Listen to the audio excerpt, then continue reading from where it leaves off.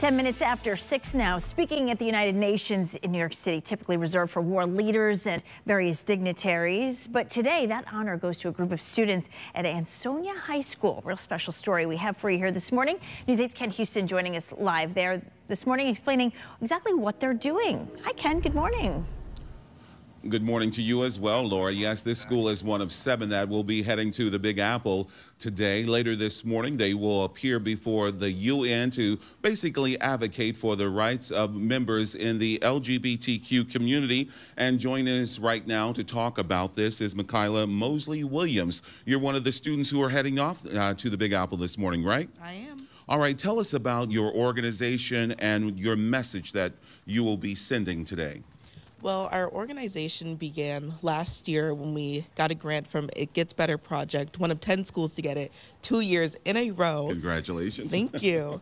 So we decided that it would be very important to take not only our school, but many schools in the Valley so that all LGBTQ students in Connecticut had the opportunity to learn about their history and go to the UN and learn about that history. All right, you'll be learning, but is there a message that you're taking there as well? That equality should be spread everywhere. That equality should be spread everywhere. As it relates to this $10,000 grant, how is it going to be used? The $10,000 grant was funded to travel all of us to the UN, as well as prepare our meals when we get there and all the excursions that we will be doing once we get there. All right. Thank you very much for joining us this morning, and best of luck to you.